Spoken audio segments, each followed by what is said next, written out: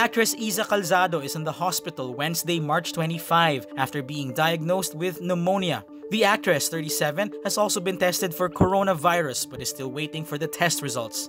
She writes on Instagram, "It's been a challenging time for me, but it cannot compare to the frontliners who have cared for me and to whom I am so grateful." Meanwhile, actor Christopher De Leon has been discharged from the hospital after testing positive for coronavirus.